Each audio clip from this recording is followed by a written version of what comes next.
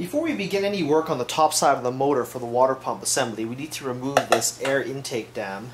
And how we do that is removing the pop rivets here, here, and here. Using a flat bladed screwdriver, just gently pry it underneath the center of the pop rivet to release it from the vehicle. And you want to be delicate here because these plastic pieces on these BMWs are very fragile and extremely expensive if you decide to break them. Remove the air dam assembly by gently rocking it back and forth until it frees itself from the air intake box snorkel assembly as such.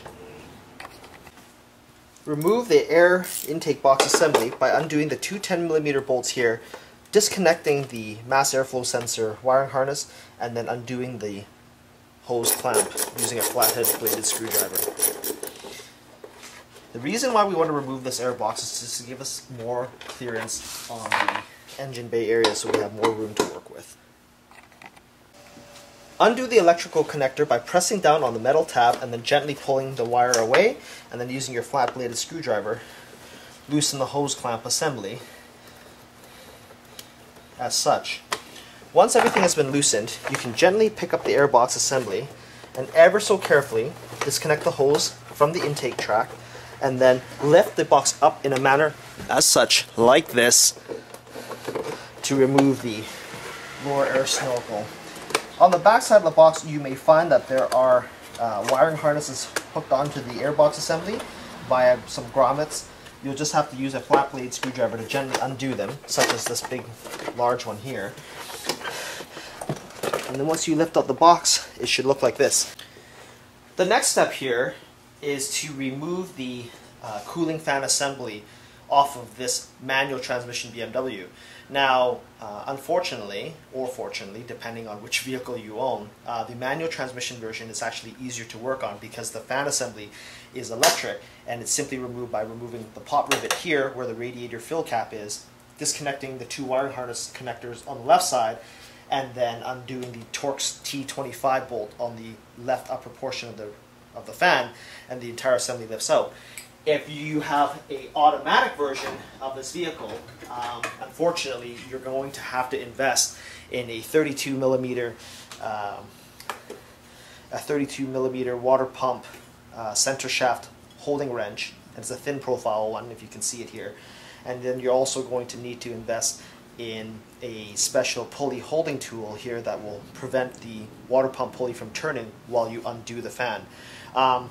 I can't demonstrate it here on this vehicle because it doesn't have a fan clutch. But on the automatic version, essentially what you're going to do is you're going to jam the center pulley from spinning, and then you're going to turn the wrench in a clockwise rotation to undo the fan clutch. I'm not going to cover the details here because I can't show it to you guys. Undo the right side pop rivet using a flat blade screwdriver and a pair of needle nose pliers. Gently pull it out.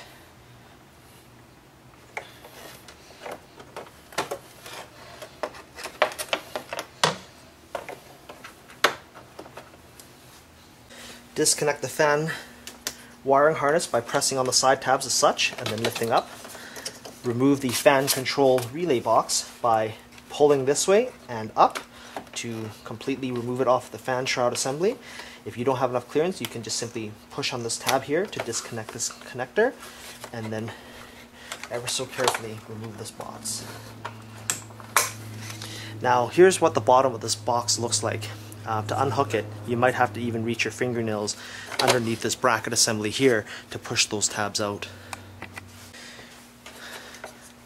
This large harness here will loop through the shroud of the radiator fan below, and I don't know how well you can see it in this video, but you need to essentially unhook it from the shroud assembly so that it doesn't get caught on the fan when you're removing it from the vehicle.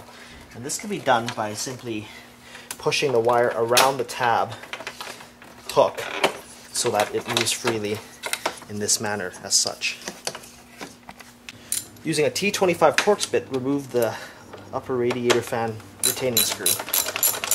Remember, all these parts here are plastic, so you need to take extra care not to do any damage as they are quite delicate.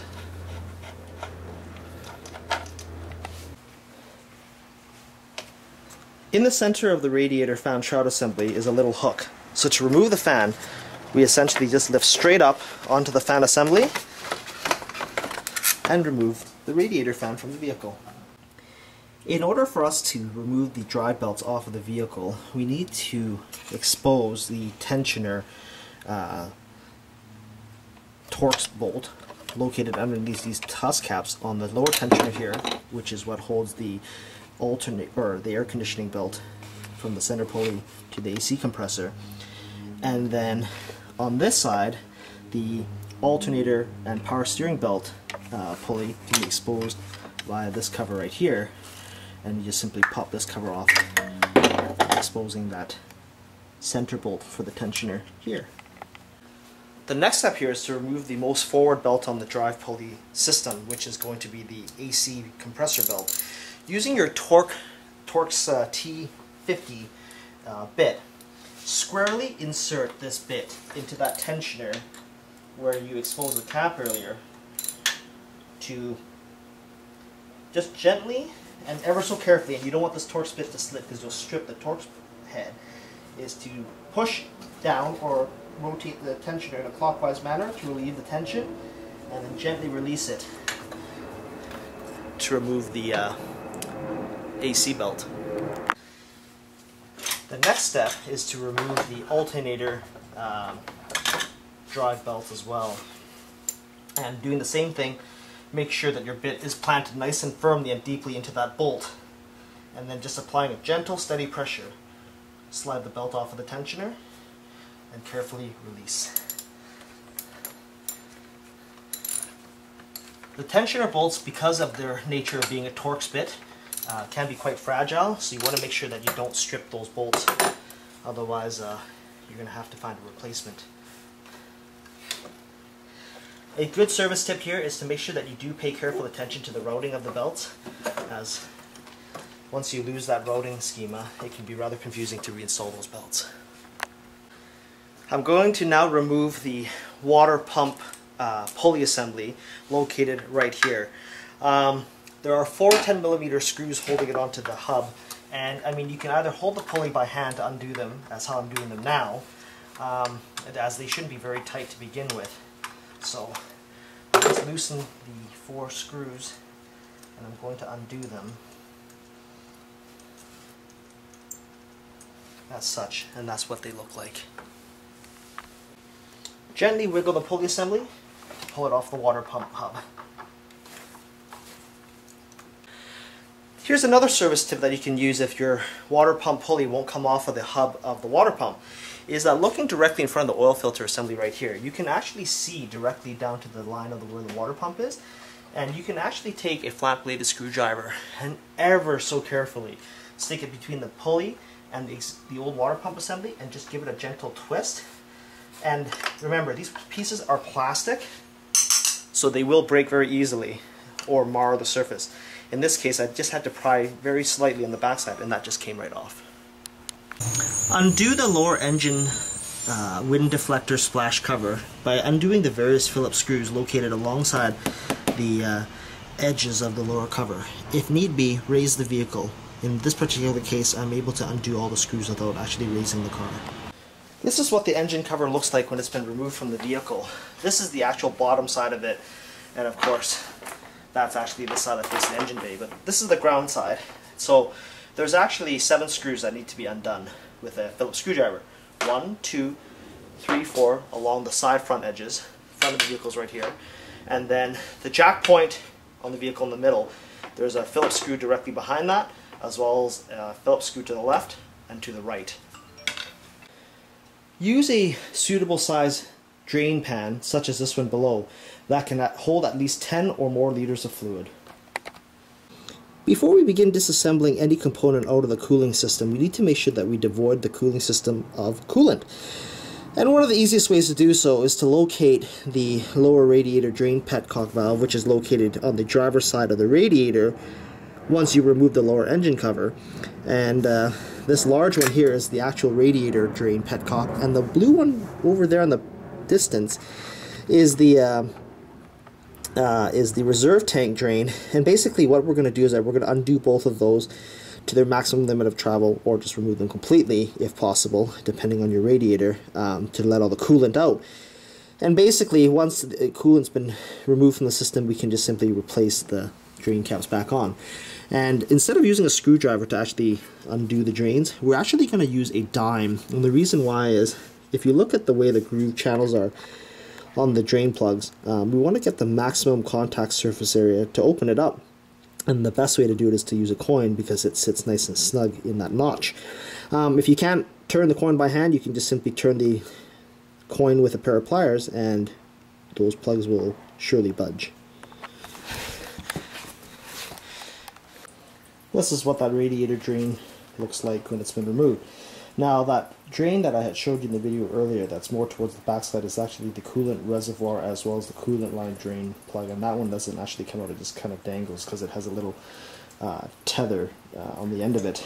Now, in order for us to speed up the drainage process, we need to introduce some air into the system, which we can do by removing or loosening the radiator cap. Open the upper radiator cap to introduce air into the cooling system.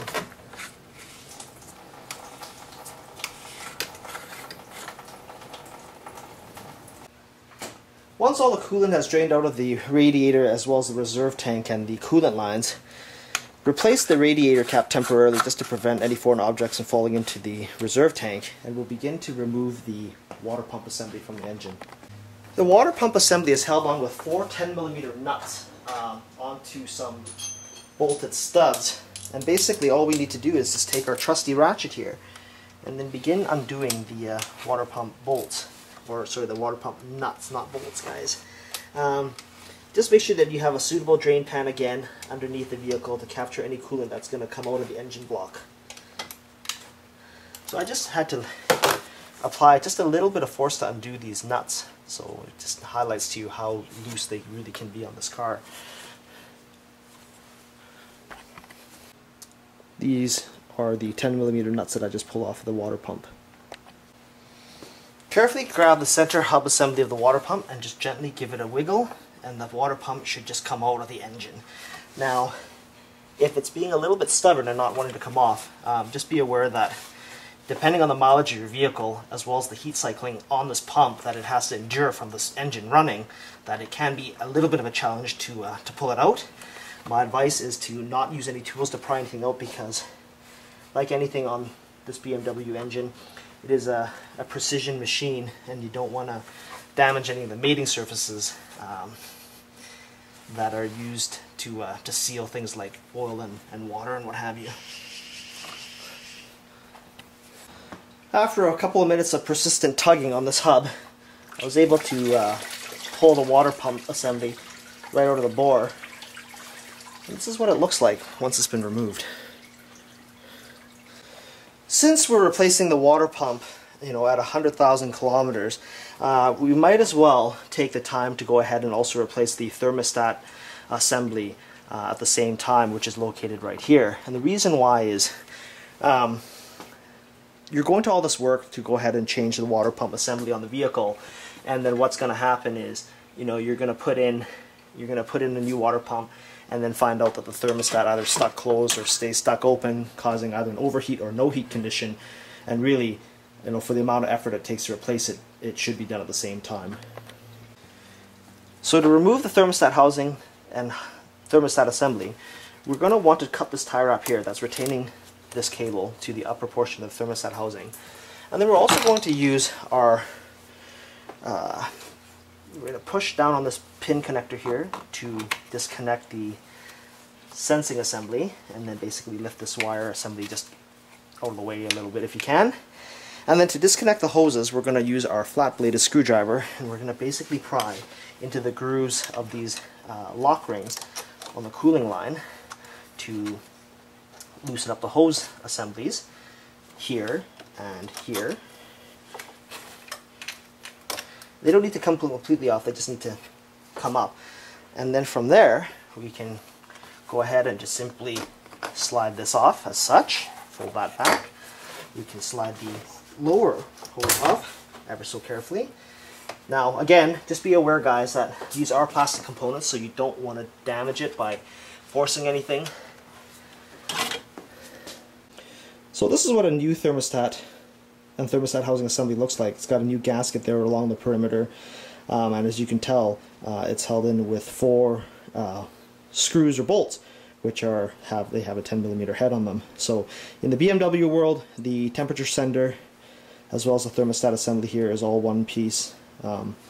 If I remember correctly, this was like $175 at BMW Canada, so it was quite a pricey piece. But again, it's all made out of plastic, so be careful when you're handling the old and new parts. Guys, I just wanted to make one thing clear that I had mentioned earlier in my video that's slightly inaccurate. I had mentioned that the thermostat housing assembly is held in with 4 screws, all of them being 10mm, which is not entirely true. These 3 bolt holes here are actually the 10mm screws, but this upper one here is in fact a 13mm bolt that has to actually pass through this engine hanging bracket piece and then through the thermostat housing. So in order for us to actually remove this properly, we actually have to use an 11mm socket to take off this nut, 13mm socket to undo this screw, which then this piece will lift out, and then we can pull that assembly out from the motor. This is what all the screws look like once it's been removed. Prior to reinstallation of any component onto any vehicle, we always want to make sure that we coat any screws that will be screwing into any metal components, such as water pump nuts and bolts and what have you, with a liberal amount of this Permatex anti-seize compound. And the reason why we want to use this is that it prevents threads from galling and seizing up in the thread bores, and also to protect the screws from any internal thread corrosion, which could also cause a seized bolt condition. Before we reinstall the water pump and the thermostat housing assembly, we want to make sure that the mating surfaces of where we're putting everything back together is nice and clean and free of any hard water minerals or any leftover gasket material or soil or dirt or whatever it might be, so that we have a nice tight clean seal. We also want to pay particular attention to inside these hose assemblies and making sure that we don't drop any dirt into the pipes, and to make sure that they are nice and clean as well, so that we don't contaminate the cooling system. Pay very close attention to soil that does fall into the pipes, and if you have to use some plain tap water to flush the hose ends out, then so be it. On this particular vehicle, the inside of the hoses are nice and clean, so I don't need to worry too much about them. So let's go ahead and do the reinstall. Once you've aligned your thermostat housing into place, loosely install all these screws back onto the engine block in a loose but even manner, if that makes any sense. What happens is that we just want to get our sort of baseline alignment in place perfectly before we start actually torquing down everything. And this allows for any adjustments, in placement, and to make sure that the fit is nice and snug. Using your ratchet, carefully tighten down the screws in a crisscross manner on the thermostat housing. Remember, these screws weren't very tight to begin with when we removed them, so they don't need to be overly tight when you reinstall them back. Basically, the amount of tightness that needs to be performed on this is essentially just snug and a little bit more. Remember, the pieces are made out of plastic, and you risk cracking them if you over torque them. And it's also technically a little bit easier to retighten these screws down should a minor leak develop than to over tighten and break or strip things. We can now proceed to reattach the coolant hoses as such, and they just simply go on by pressing on, and then we re-enable the hose lock tabs back on.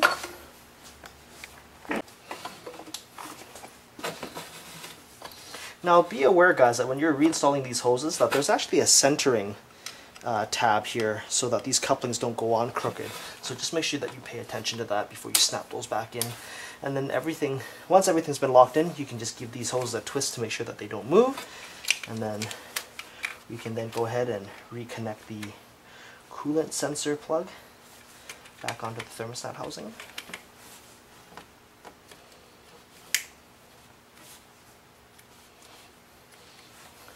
And then just get a new black tie wrap to tie this piece back on. Next, prior to reinstalling the water pump, let's take a little bit of our anti-seize compound and just coat the threads of the water pump studs so that the threads or the nuts will go back on easier, and to also prevent galling and future seizing and corrosion. Let's reinstall the water pump.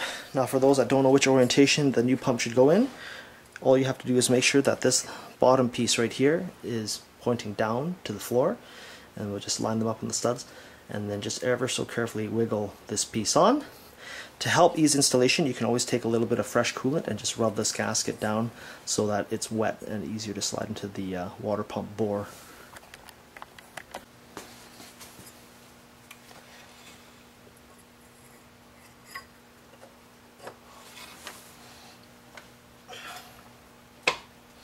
Let's give it a firm push and it should just lock right into place.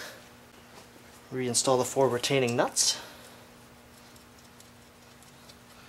And initially what we want to do is we just want to tighten these down hand tight with our fingers first.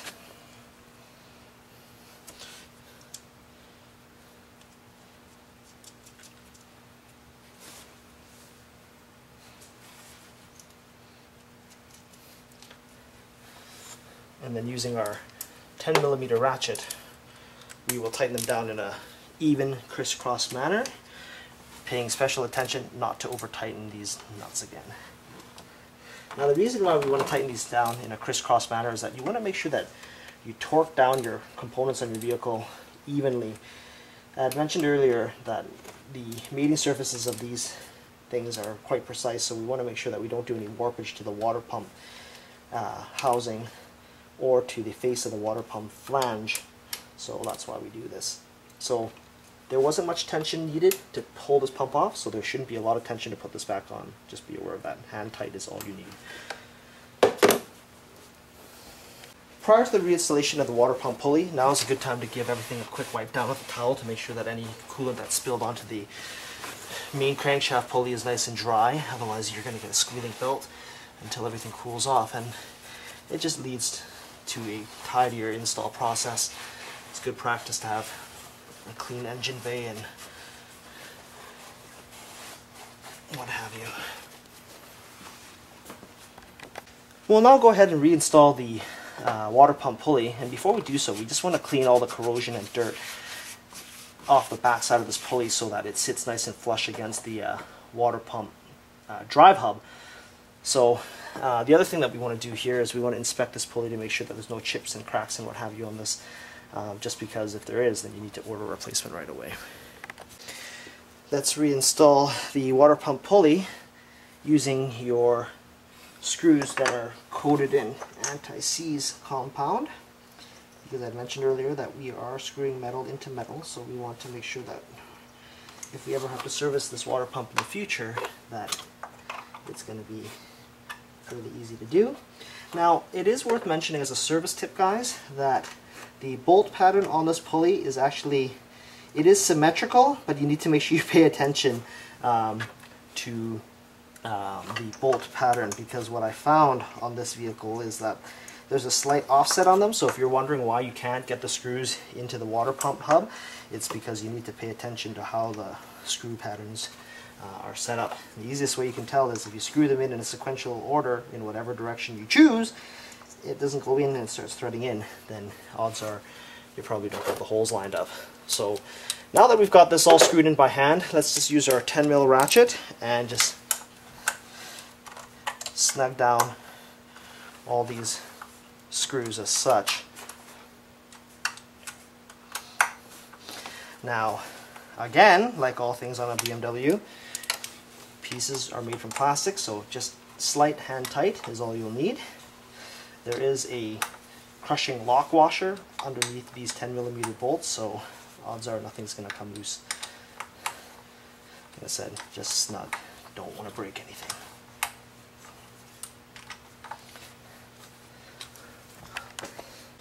Okay, so now that we've buttoned up the cooling system back together, we need to make sure that we completely fill the cooling system with the proper amount of antifreeze. And so how I'm going to do this is I've got a bottle of distilled water here inside this clear bottle, and I've dumped out about half of it, more than half. So it's a 4-liter jug. I've got about maybe 1.8 liters, give or take. And then what I'm going to do is that I'm going to take my BMW antifreeze here, and I'm going to basically fill it so that I have a 60-40 coolant mix inside my jug here. And so it's a fairly straightforward process. Some people like to do exact, precise measurements. I like to make it keep it the simple and easy way, just by mixing it in this manner and then giving it a good shake, and then using my coolant density meter, I can check the freeze and boil point of this coolant fairly easily. So what I'm going to do here is put the cap on and then give this entire mixture a good solid shaking so that it's thoroughly mixed with my water. And then I'm going to use my trusty coolant density gauge right here, this Prestone device. I'm going to check the freeze and boil point. Now, whenever you're using these gauges, you need to make sure that the coolant level actually comes up to the line right here on the gauging assembly. Otherwise, it will give you an inaccurate reading. So mine is exactly at that line, and it shows that my freeze and boil point is off the chart, which is what I want. If I was a little bit bolder, I could probably dilute it with a bit more water to gain more coolant out of it. But here up in Canada, it gets really cold and it can get really hot, so I figured I'm going to make a 60-40 or so rough solution.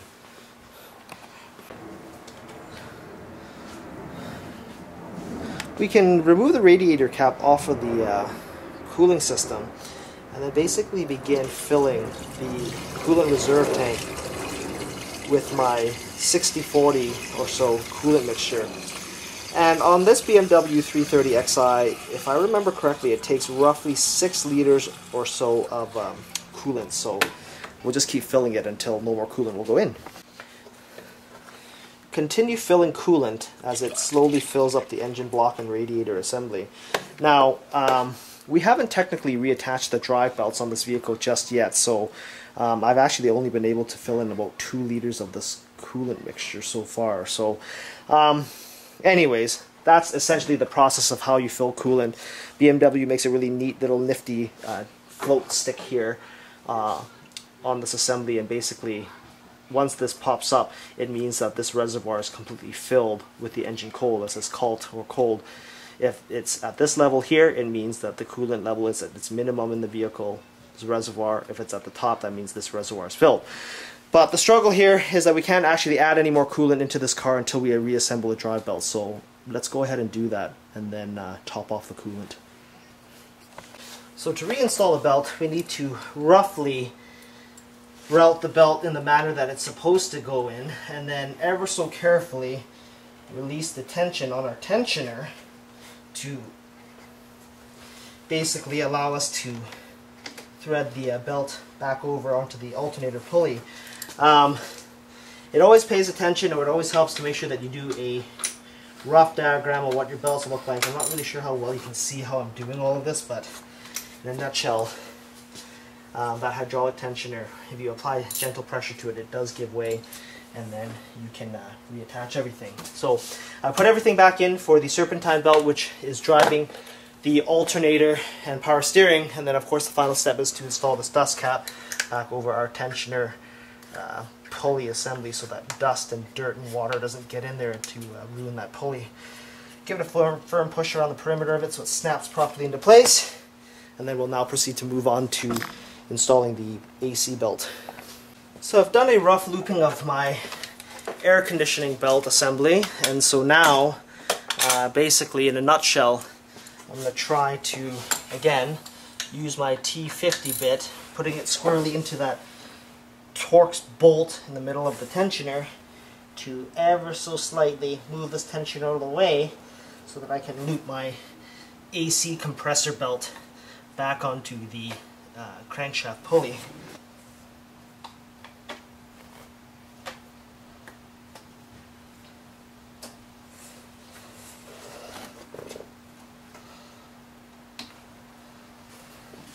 Now whenever you're installing belts, it's also a good idea to pay attention to make sure that the belt routes around all the pulleys properly, because the other thing that could happen is If the belts are eroded and they're off the grooves on the pulley, as like how my AC belt is right now on the compressor, the moment you start the car and it goes off track, you're going to do some serious damage to your vehicle. So pay attention. Use your hands, feel around, make sure everything lines up properly, and then once everything is good, it should line up and we should be golden at this stage. Don't forget, reinstall your little dust cap down here onto the AC tensioner. Double check everything, make sure there's no tools down there. We should be good. Next, we want to reinstall the radiator fan assembly back into the engine bay.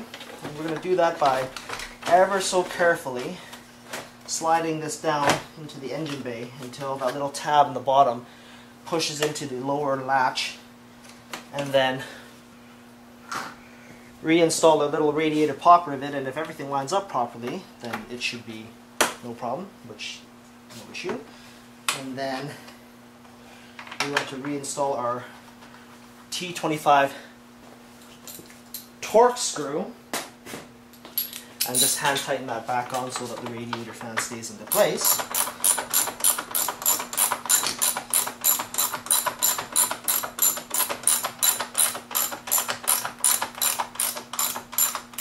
Hand tight, guys, don't have to be too tight. Then what we need to do next is we want to loop this little wire hoop back around that lower hook that I mentioned earlier when we were taking this fan assembly out.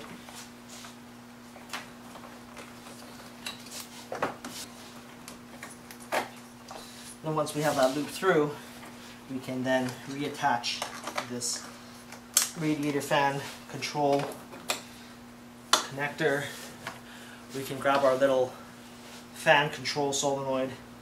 We can hook that back on in this manner and then snap that into place and then reconnect the little pigtail connector on it as such. Make sure everything is nice and firm and secure. And the next step is to reinstall the air cleaner box. To reinstall the air cleaner box, make sure that the mass airflow sensor connector is above the engine bay. Make sure that you have no tools down in the engine bay area. And then at a slight angle, we want to put this snorkel piece back down into the engine compartment as such.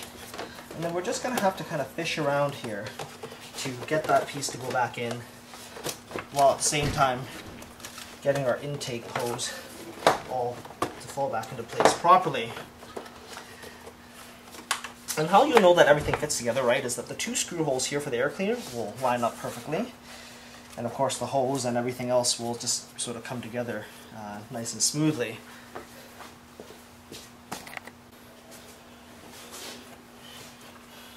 Make sure that the air hose snorkel is completely attached perfectly onto the air cleaner box, making sure that there's no gaps.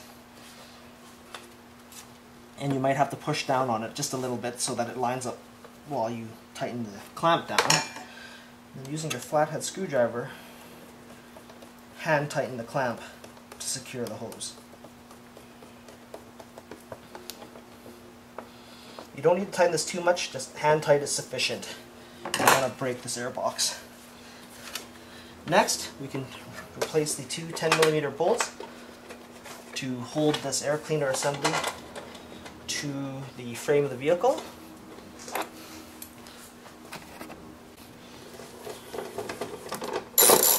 Just hand tight again, as such. You can now take this wiring harness here and hook that back onto the little hook on the back side of the air cleaner assembly. And this pushes on. And then taking this wiring harness assembly, you can either choose to just plug it in through the top like I've seen a lot of people do, or you can come underneath the air box as such like this and just plug that in, and there you have it. We now want to reattach the intake air dam snorkel assembly by sliding this piece into the snorkel. I'm just carefully wiggling it until everything lines up properly. And then reinstall the 3 pop rivets that we have removed earlier on in this tutorial. And they just simply go back in like this, push down, this, push down, and our last one, number 3, right here. Now if these don't push down, you can always use something just to tap those down.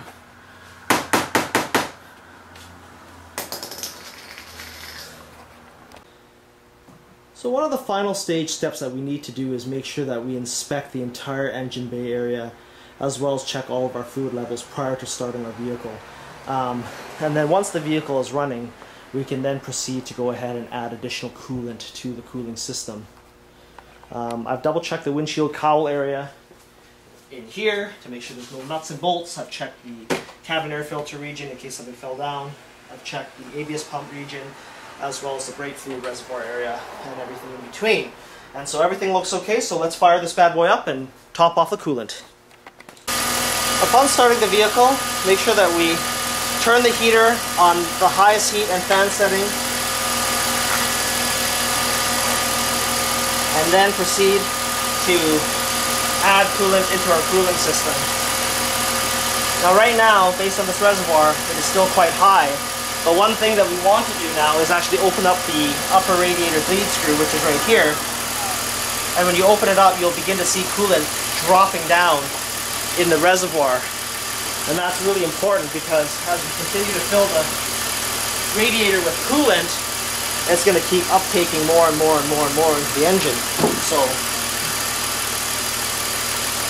we've opened up that bleed hole. That will allow air to escape from the supposed highest point in the cooling system.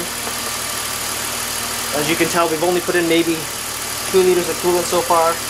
Feel free to just keep pouring and pouring and pouring and adding more and more coolant until the system takes it all in. Continue filling coolant until coolant begins to continuously come out of that little bleed screw. In total, it should be approximately 6 liters or so of coolant in this vehicle.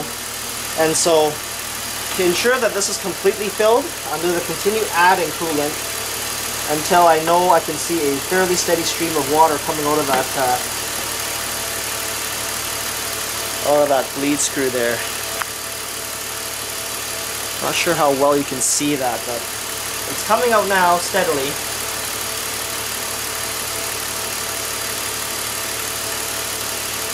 And it's just, that little bleeder is just right there, guys. Now you might want to put a drain pan underneath the vehicle just to catch any excessive coolant that is going to be dribbling out onto your garage floor, but I pretty much am just letting nature take its course. And as it's dribbling and as your funnel level goes down, you can go ahead and re-tighten that down hand tight as such, and remove your funnel. And then basically at this point, just replace, you can see that this is floating above saying it's at max cold, and then just screwing this rad cap back on in the interim. Now, presumably, the cooling system should be full at this point, but I have seen instances where there are air bubbles within the cooling system, and what happens is that only time will tell when you're going to need to add more coolant. But you can essentially start driving your vehicle at this point, and then just making sure that your heater's on high the whole time so that you're pushing water and the air out of the heater core. And then on top of that, what happens is that you'll find that every morning when the engine's cooled off and you take this cap off, that the coolant level will be low. And what you want to do is you want to keep adding coolant and keep adding coolant over the course of a day or two until this is full. And then what you'll find is that as the engine heats up, excessive coolant will get pushed out of this reservoir onto the ground. Now just pay attention to where the coolant is coming from, but for the most part, if everything was done right, you should be feeling heat in the vehicle, your water pump shouldn't be making any funny noises, and your car shouldn't be leaking any coolant, during the normal course of idling, unless it's coming from the reserve tank overflow. One other service tip here, guys, is that under no circumstances should you ever open that radiator cap when the engine is even warm or hot.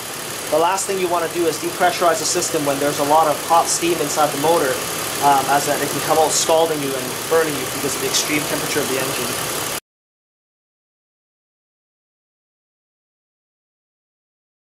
As you can tell, doing the water pump and thermostat assembly isn't extremely difficult, but rather more time consuming than anything.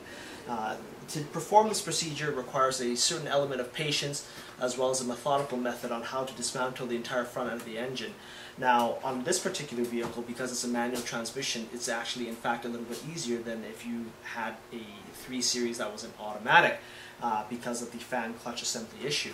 But in this case, we didn't run into any major snags. It took a couple hours to do, and we managed to actually replace the water pump, thermostat assembly, as well as all the coolant inside the motor. So again, by comparison, if you took this work to BMW, it would easily cost you several hundred, if not nearly $1,000 to conduct this work. Whereas here, it's more of your own personal time, the cost of parts, and a little bit of logical know-how in doing so. I hope you found this video useful and informative. Rate, comment, and subscribe.